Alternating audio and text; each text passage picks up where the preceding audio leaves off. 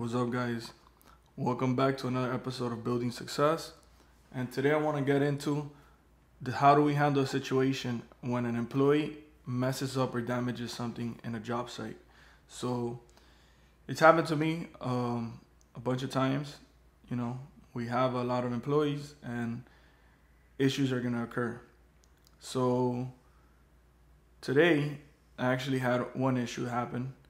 We were installing a glass on some glass railings for stairs, and they broke one of the glass, right? The glass shatters, but it doesn't break into little pieces. It's just one panel. So what do we do in that situation? Do we charge the owner for it? Do we take the loss, or do we charge the employee for it?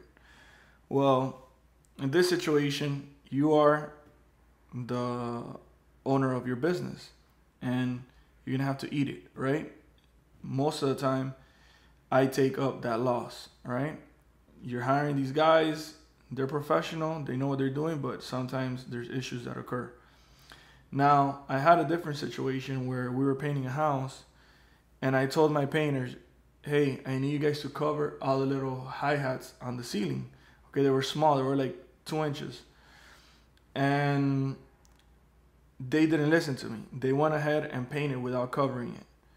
When I come back and I see that the little hi-hats are painted, I tell them, oh, why didn't you guys cover it?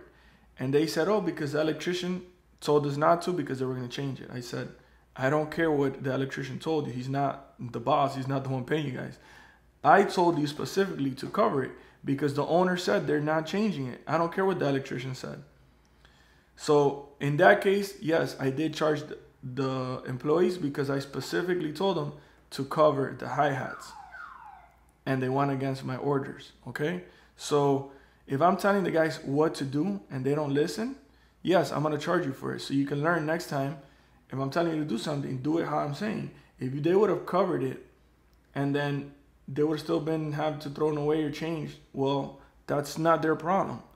But since they didn't listen to me, I charged them for it, okay? It was about $2,000 and I deducted from for about like 2 or 3 weeks. Every paycheck I was just taking out, you know, some money because it was 2 guys. So I took from both of them.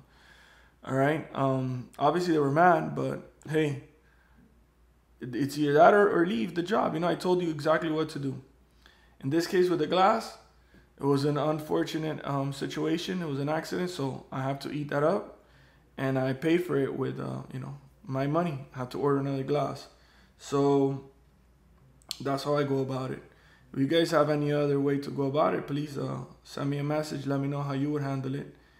But that's the way we do.